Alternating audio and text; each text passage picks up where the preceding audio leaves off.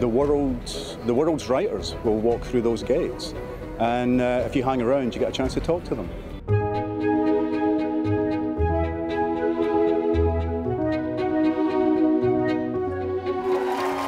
I'm interested in conversations that deal with things that matter, but real, how do we live our lives?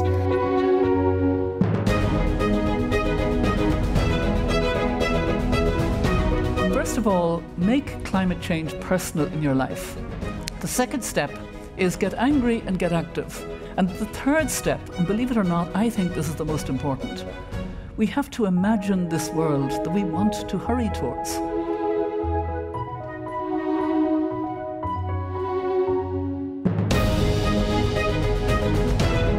It's about kindness is looking at people as people and not as I voted this, I do this, whatever it is. There are some people we will never get along with, but most of us are a complex mass of different things.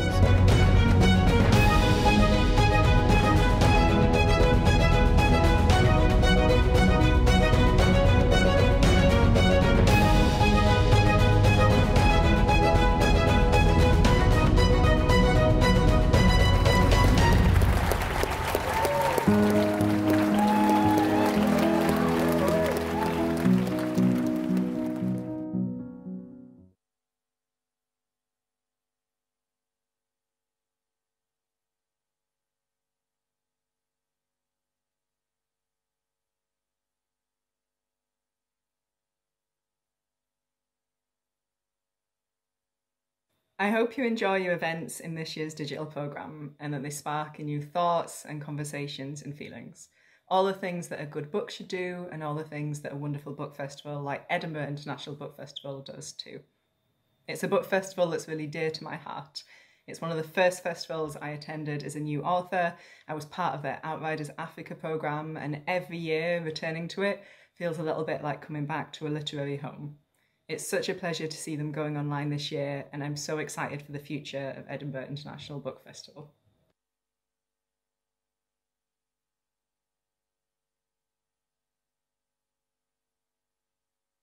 We were looking for novels that had a really clear and potent voice that haunted us and stayed with us.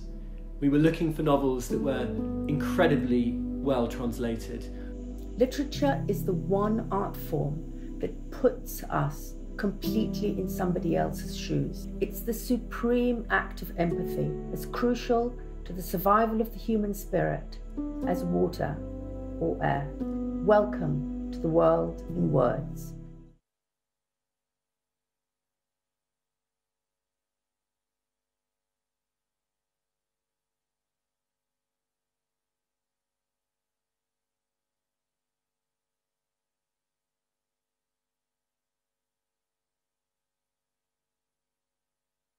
Hello, welcome. My name is Juana Adcock, and on behalf of the Edinburgh International Book Festival, I'd like to offer you a very warm welcome. Thank you so much for joining us in this online space that we're creating in the times of COVID-19, finding new ways to share our ideas about literature and stories that become even more vital during these rapidly changing times. Today I feel very lucky to have the chance to talk to two very talented women who I've admired for a very long time and who I think are both doing their first event together after working on the novel Hurricane Season, which I have right here. And this is a novel that sings with virtuosity and venom in a linguistic torrent that documents, as one reviewer put it, the inner life of misogynistic violence for both perpetrators and victims. And I won't say too much about what the book is about because I want you to hear that from Fernanda herself. But the book is really kind of unusual. I don't know if you can see, it consists of 8 very, very long paragraphs or chapters. And these are really long sentences that are driving and propelling, and they kind of take us on a quest to discover the stories behind one grisly event. And Yeah, they're propelled by a violent lyricism and social immediacy, as Chloe Aridhis said. So I'm going to read their bios. Fernanda Melchor was born in Veracruz in 1982 and is widely recognized as one of the most exciting new voices in Mexican literature. In 2018, she won the PEN Mexico Award for Literary and Journalistic Excellence.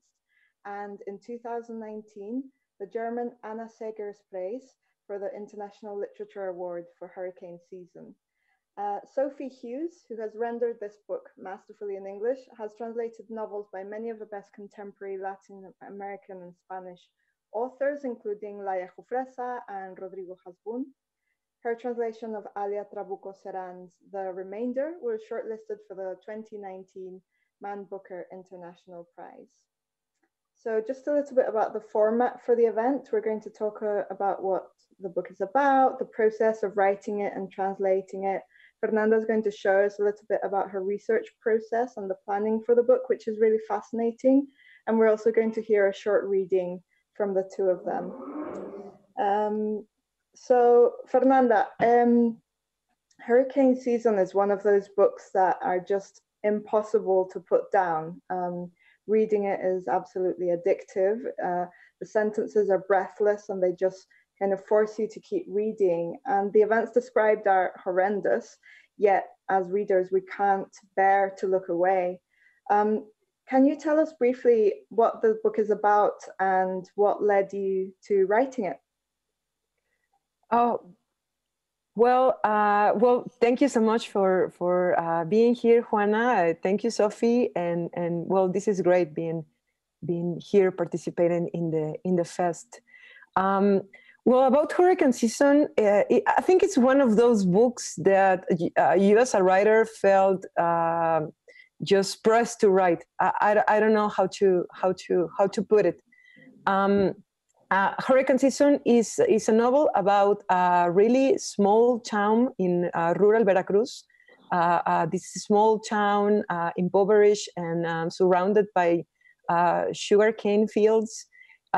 And the novel begins with the finding of the witch of the village, the corpse of the witch of the village, and the whole novel is about finding sense for this horrendous murder. And you go chapter after chapter, you go with different characters, inhabitants of this small town, and you get to know the deep reasons behind this atrocious crime. And basically, I wrote this novel because I'm a journalist too, and a few years ago, I read in the newspaper this story. You know, I read a small story about a village witch that had been found dead in a murder in a canal, and well, it just fascinated me. You know, the fact that the journalists, the authorities, the police, they all accepted the fact that this person was a witch, and that the cause of murder was sort of revenge and has to do with a crime of passion. And I just found fascinating that, and of course, I was also shocked that these things still happen in 21st century, right? So I just got that news just, you know, in the back of my head. And at first I tried to write a nonfiction story, you know, sort of in cold blood by Truman Capote. And I wanted to go there and do research and interview the murderers and go visit them in prison, you know, the whole package, the whole new journalist package. But it was too dangerous to do that in that time in Mexico, you know, with the drug dealing violence and practically a war between different cartels. And again, I also felt that I didn't have any right to go there and ask questions and expect to get the truth from those questions, you know, to people that I didn't even knew, you know, that I didn't even know. And I just thought that maybe I could do a work of fiction, and through fiction get to some kind of truth behind this horrendous act, and make sense of this horrible violence that seemed at that time to be around me all the time. Mm. And it's really hard to make sense of this violence, isn't it? You know, it's kind of coming at you from everywhere, it seems, and it seems to not have an origin. I remember at the time as well reading the news from Mexico, and it was very disconcerting because we didn't know the origins of that. And I feel like you're kind of going really deep into the actual origins of this violence, and you're kind of structuring it through language in a really compact way, you know, where one sentence can tell us so much about, you know, about the entire structural oppression and structural violences that exist within the society. Can you tell us a little bit about language and why you chose to use this kind of language in your book? I think it's one of the most criticized decisions, or the most riskier one, besides the form, because as you well said, the novel is formed by a little bit more than 8 long paragraphs, you know, sometimes going for 64 pages without a break. And that was also a risk. But the language, I feel it's for me, it was the most difficult task, because first of all, I think I admire a lot the writers that can use popular language and you know, like this oral quality into their text. I really love, for example, Cormac McCarthy's really difficult dialogues, you know, in this South of America, Southern dialect even, you know. I really admire a lot of Mexican writers who do the same, like Jose Agustin or Gustavo Sainz too. I mean, there's a whole tradition of using the popular language, I think the beautiful poetry that popular language has, to turn it into literature. And second, I think for me it was a moral decision, you know, because I was trying to write about the darkest aspects of the human heart, what happens through the behind the mind of a femicide, you know, a killer of women. And I was trying to make sense of that, the hate, the resentment, you know, all these strong and difficult emotions. So I thought that the best way to do that without distancing myself, you know, like a third person narrator, you know, using like the perspective of God, you know, I just really wanted to be with the characters, inside the skin of the characters. And I had to use the words that the characters will use to describe their words. So for me, it was very important to use this crude language. And third, I think the book talks about misogyny. The book talks about, confronts, you know, misogyny, homophobia, a lot of violence in the speech, not only violence, physical violence, you know, but symbolic violence. So I really wanted to put that so the reader could be confronted with all those all this violence, and kind of like a shock, you know, like in a shock. I just wanted the reader to stop thinking it was natural, because I think I was thinking mostly in a Mexican audience, and you know, in Mexico is still a great problem. Racism, classism, misogyny, homophobia are still, you know, deep and difficult troubles that we need to address as a society. So in a way, I was trying to confront the reader with these discourses that we hear all the time growing up, you know, and I wanted to put them there and to shock the reader and confront them with them. I think that's really interesting what you're saying about shocking the reader, but also I could really recognize these ways of thinking and these ways of speaking in a way it felt quite true. And then at the same time, because I'm not from your region, I'm from the north, you're from the Gulf of Mexico, there were some places where I couldn't really understand, you know, what that word meant, or I'd never heard that phrase before, or so on. And, you know, it's kind of making me guess. So it feels almost like you're creating a dialect that's slightly fictional. And would you say that's the case?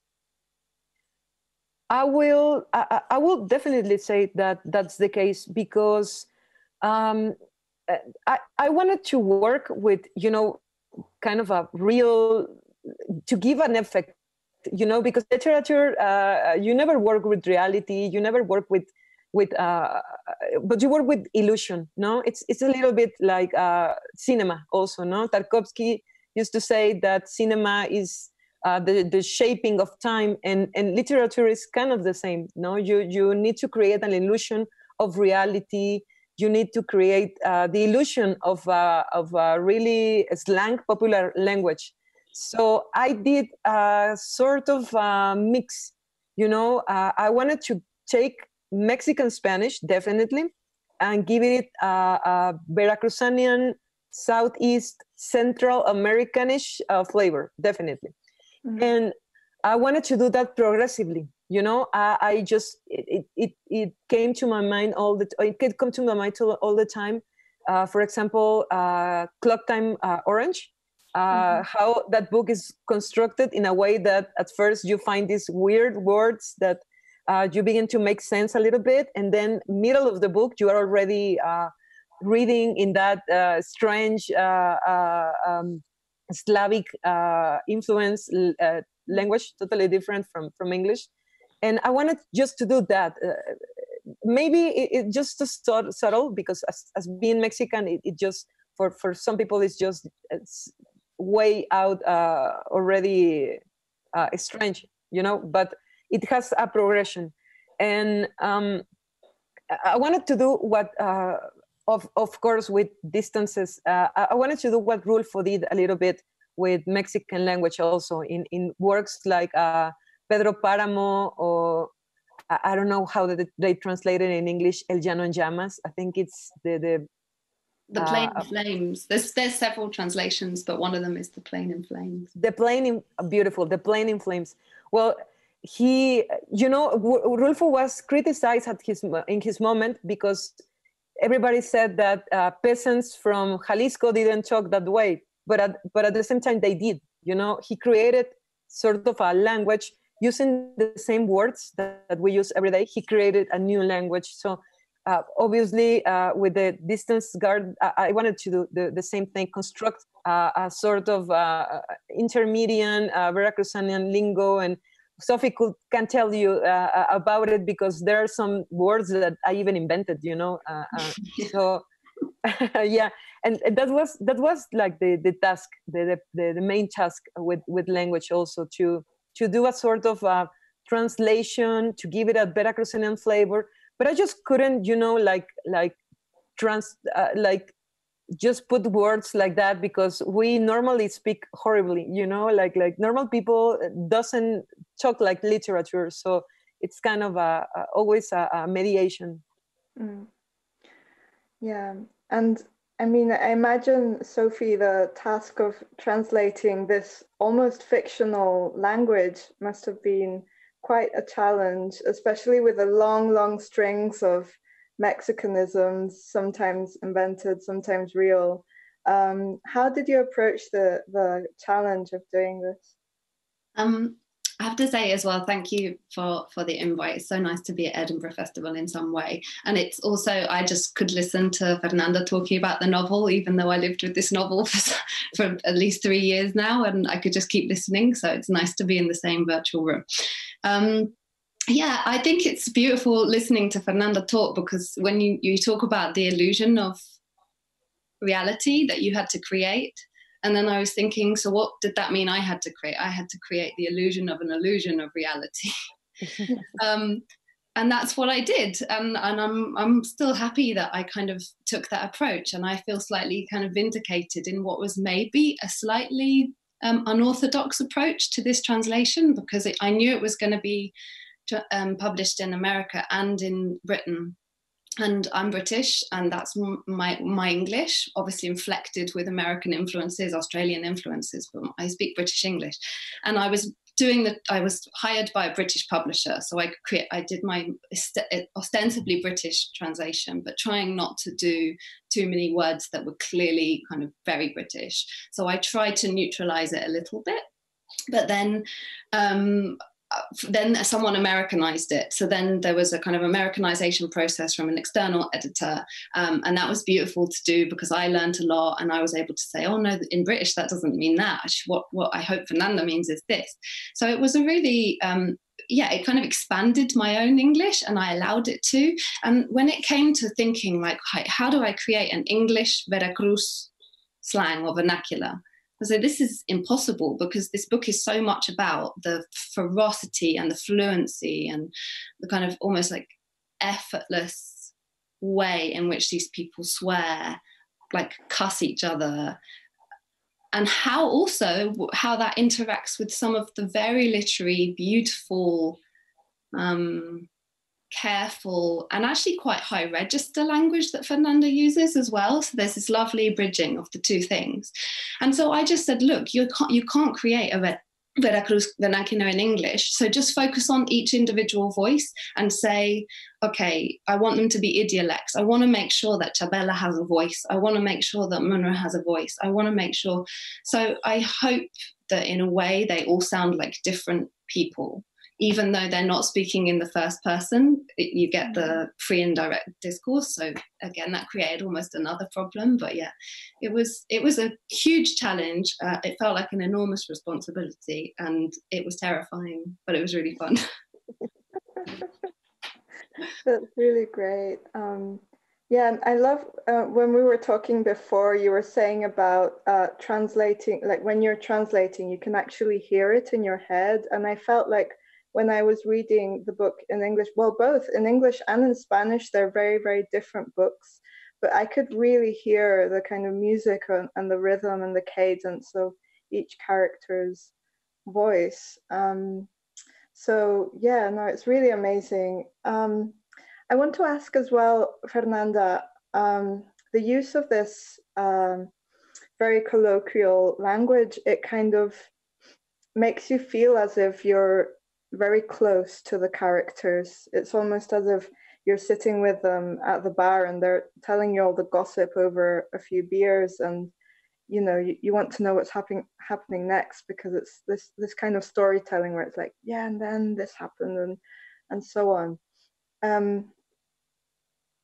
And like, what does it do to make the voices so close in that way? Is it does it kind of slightly blur the line between good and evil? Is that a strange question to ask? Because it feels like almost like I can understand this person, almost like we're the same somehow.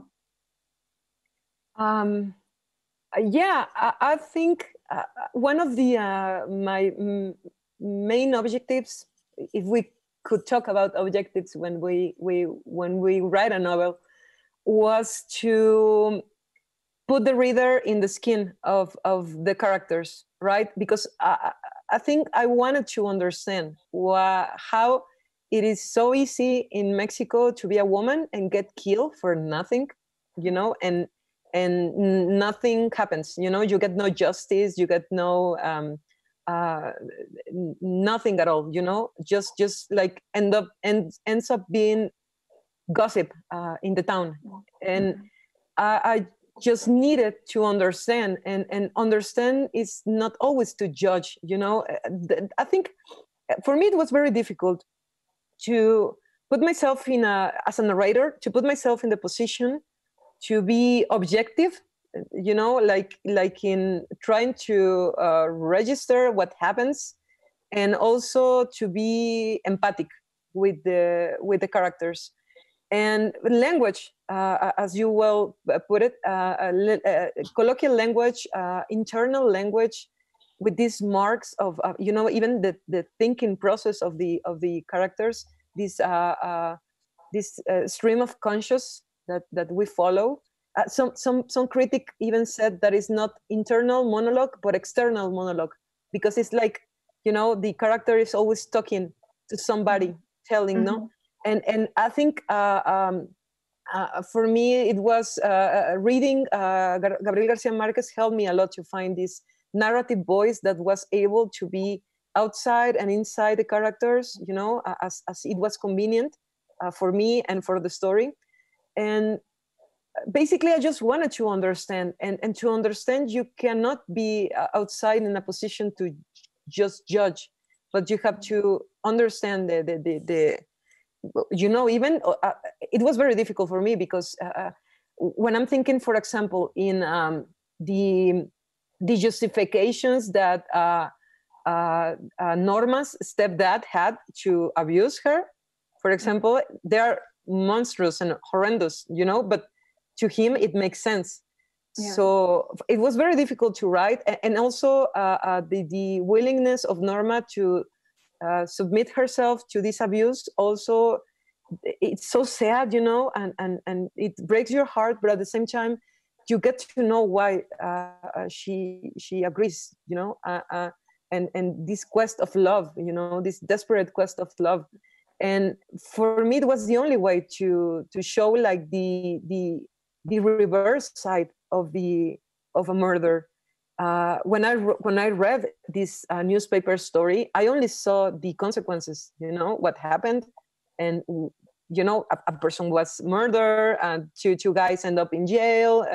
But I wanted to write the other side, the other side that journalism almost never takes in, you know, and it was an there is a patriotism that I always wanted to show, because for me, mainly everything that happens in hurricane season is about lack of love, you know.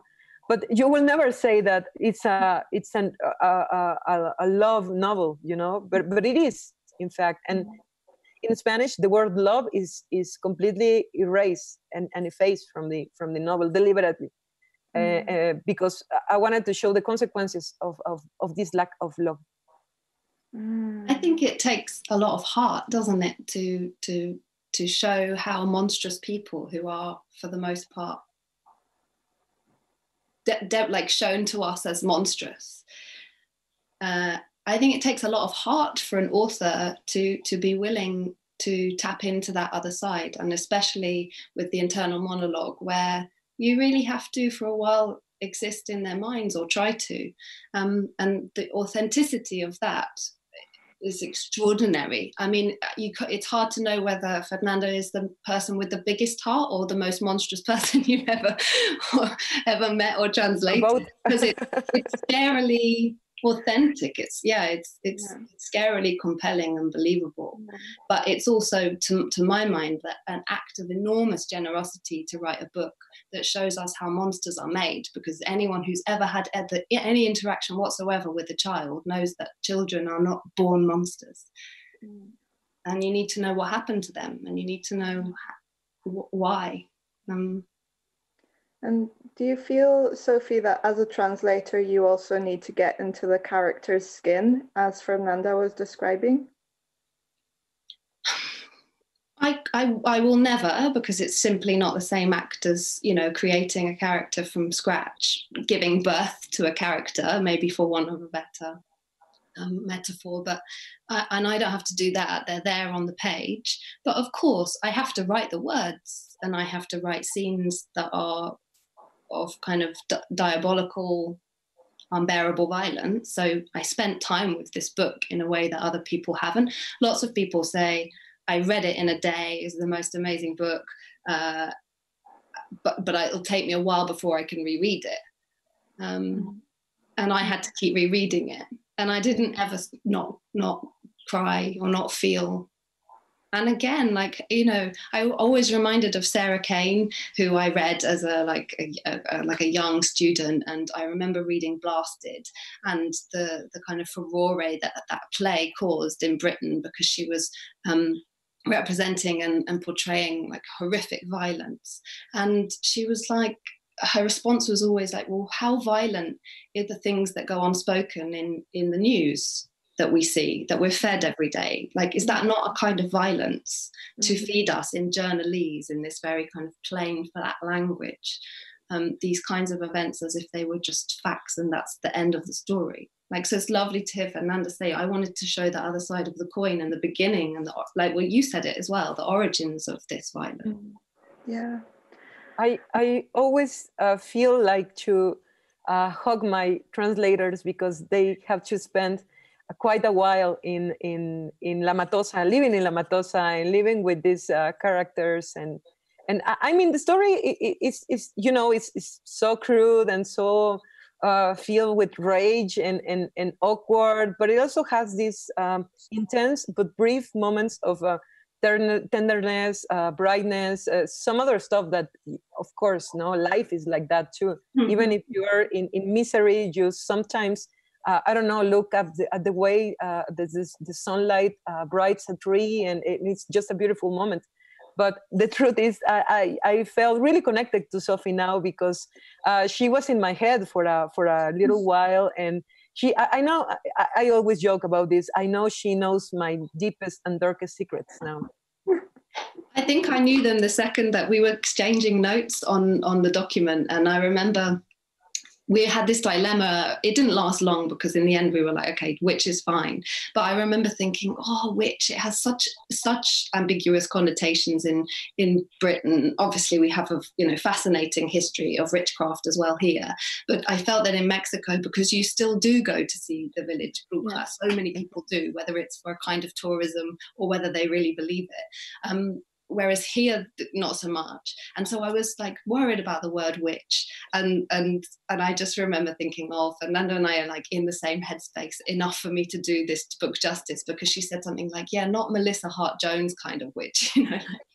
And I was like, oh, okay, we're on the same wavelength. We're definitely going to be fine.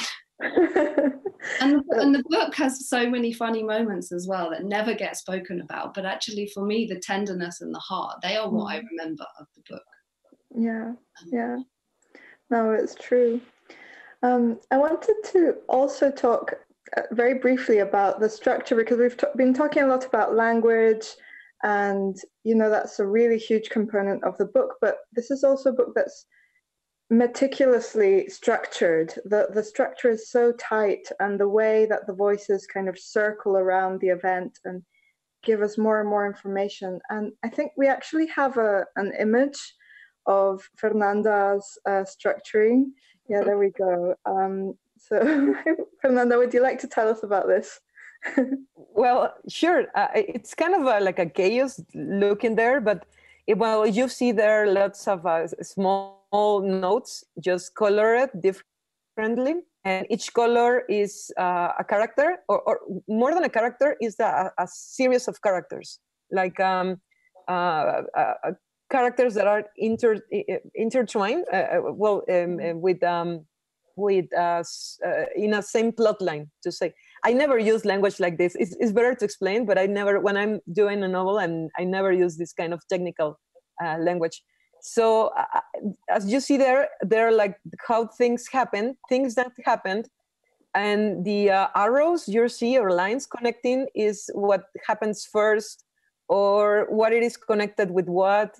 And in fact, I think there's a whole line of characters that didn't end in the book, because that sort of thing happens. And I used to have another line of characters that were the narrators that were telling a story that happened a year before.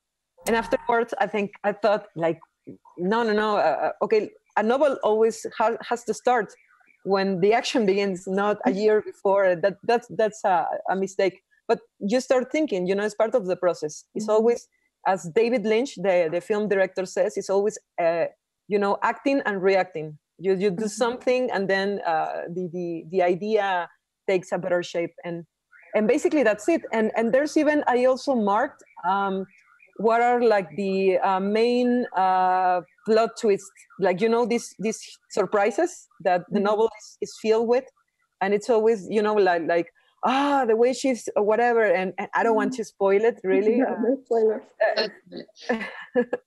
And well, that's basically it. That's like the first before this omniscient, weird sort of narrator existed. There was this structure to begin giving shape, and considering already Luis Mi's family, his cousins, and Yesenia, of course, and all of the gang, and the abuela, of course, the grandmother.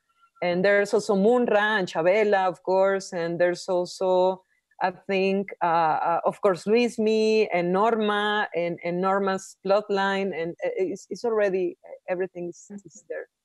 It just really shows the incredible amount of detail you went into when imagining your fictional world for this novel. It's really quite amazing, and it really shows when you're reading. It just feels so real.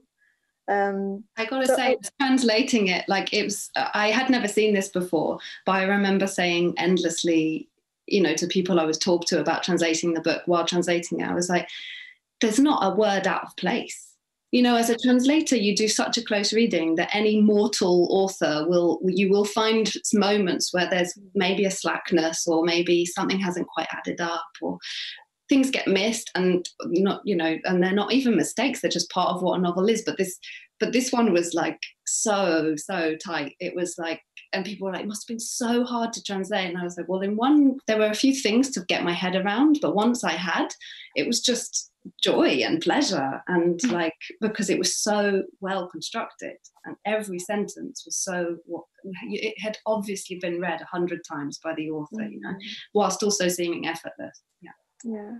I think I just put a lot of effort because, this is my second novel. This was my second novel, and the first one is always, I was, when I began writing Falsa Liebre, I was 27, 28 years old, and it was, like I wanted to prove that I was a writer. I wanted to prove that I could create a story that maybe it wasn't going to be the best book ever, but a very decorous book.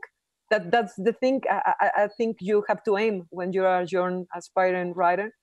And then with Hurricane Season, I did want to prove something, but it was to myself mostly.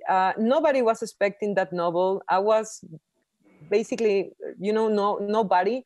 Now I'm being called, one of the best represented writers from Mexico. But at that time, in 2015, when I began writing Hurricane Season, nobody was expecting that novel.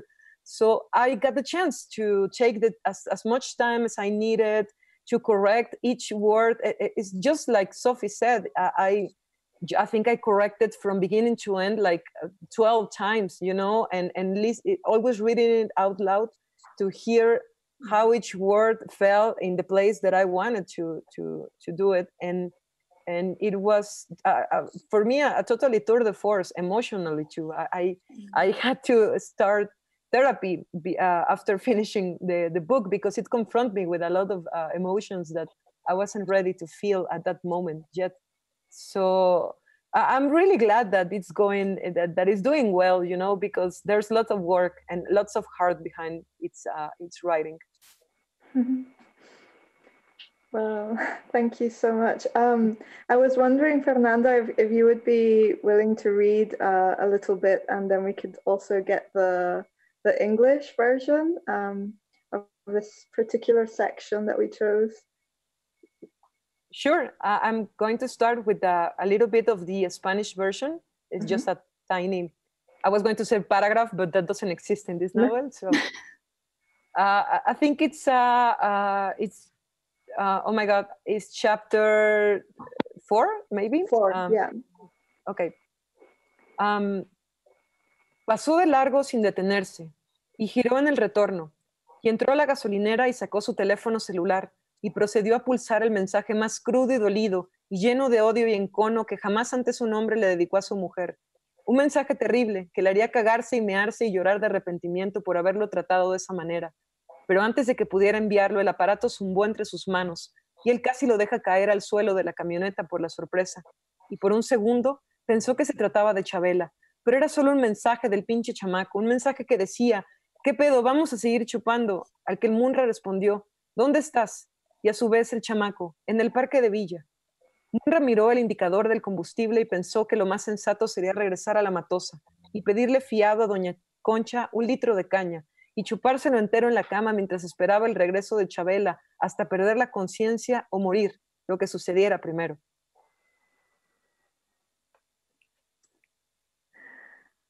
He drove on without stopping, made a U-turn, pulled up at the petrol station and took out his phone to type as vulgar, scathing, hate-filled and vindictive a message as a man ever wrote his wife. A truly terrible message that would make her shit herself, piss herself, weep with regret for having treated him that way. But before he could send it, the phone buzzed unexpectedly in his hands, nearly making him drop it to the floor of the van. And for a second, he thought it might be Chabela, but it was just the kid, a message that went, "Another round, come on." To which Mama replied, "Where are you?" And the kid, Villa Park. Munra looked at the fuel gauge and thought that the most sensible thing would be to drive back to La Matosa and ask Doña Concha to put a liter of aguardiente on his tab and drink the whole thing in bed while he waited for Chabela to get home. Drink until he passed out or died, whichever happened first. And just then his telephone buzzed again, and once again it was the kid, now telling him that he'd got hold of some cash, that he'd spot Munra's petrol if he did him this one solid of taking him to a job, by which the witness understood that his stepson had required the services of taking him to a specified location where he could obtain the money to continue drinking, a proposal the witness accepted, meaning that inside his closed-top Lumina van, colour grey-blue, model 1991 with vehicle registration plates from the state of Texas, Roger Golf X-ray 511, he drove to the agreed-upon meeting point, namely a row of benches in the park facing the Palacio Municipal de Villa, where he met his stepson, who was accompanied by 2 subjects, one of whom was known by the nickname of Willie.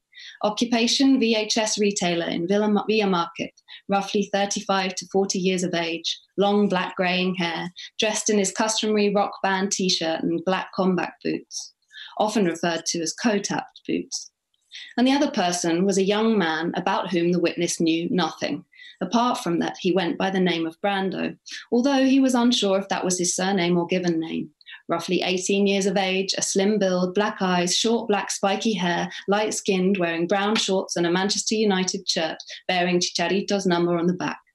And finally, there was his stepson. The witness spent approximately 2 hours in the company of these 3 men in the aforementioned public space, during which time they imbibed several litres of an orange-flavoured drink with aguardiente that the young man nicknamed Brando had brought with him, pre-mixed in a gallon plastic tankard, in addition to a marijuana cigarette. And together they, namely Luismi, Brando and Willie, also consumed psychotropic pills, the make or type of which the witness does not know, until 2 in the afternoon, at which point his stepson asked if he was going to do him that solid, and I told him I was out of petrol, that he had to give me the money first. And that's when I twigged that the one with the ready was Brando, because he handed me a 50 and said, "Take us to La Matosa." And I said, 100 and you've got yourself a deal. And Brando said, 50 now, 50 later. And I agreed, and we left. Everyone except Willie, who'd passed out on the park bench and didn't see us pile into the van and head for the petrol station, where I put the 50 pesos worth in and then drove towards La Matosa along the main drag, on Brando's instructions, before a right turn down the track that leads to the mill. Only then did I realise that the boys were leading me to the house of the person known as the witch, and I wasn't happy about this because I don't like hanging around those parts, mainly because of the things people say about that place and the things that go on in there. But I kept my mouth shut because I knew they were just going to ask for money and wouldn't stay long. It was an in and out job, and I could wait in the van and then we'd all be able to carry on drinking. Thank you so much. Just very briefly, we're about to run out of time. We have so much to talk about with this novel, but Fernanda, could you explain a little bit about how that section moves? You know, all of that section is one sentence, but we have third person, then we go into the witness's account, and then we go into first person, and how it's kind of going in and out. Could you tell us about that? Yeah, sure. I never read out loud this part, and I think it's a really nice pick, you know, a really great pick, because it shows like the different kind of discourses that are intertwined in hurricane season. And I spent a lot of time in those months and years reading, I don't know how to say this in English, like the declarations in a official like witness statements and things. Yeah, that's exactly. And this, it has this weird language that it's kind of a sort of part the declaration of the witness, and also it's the interpretation of the person who's taking, you know, like the declaration. So I just love it, and I thought it was cool to put it also in the novel, so we can understand that everything that's going through this voice, the inside the mind of Munra, is sort also of what he's telling the police about it. And I don't know, it was an experiment, and I love to hear it in English because I think it worked very well. Yeah, I really love that section. It's one of my favorite, and it's just so amazing the way you kind of weave the voices around, and each time it's almost like you're retelling the story, but each time we hear it, there's another detail, or the details from the past get called into question. And yeah, it's just so tight and so beautiful. So yeah, thank you so much.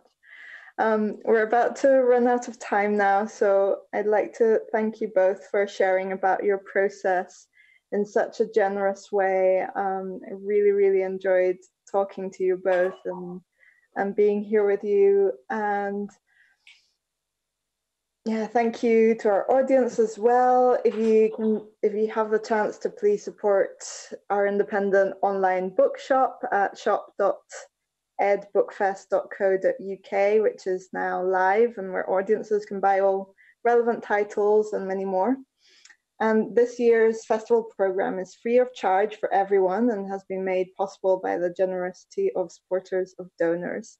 So if you've enjoyed this event, we'd love you to consider making a donation to Edinburgh International Book Festival so they can continue their great work of putting on events for as many people as possible. So yeah, without further ado, goodbye and thank you again. Thank you. Bye. Thank you all.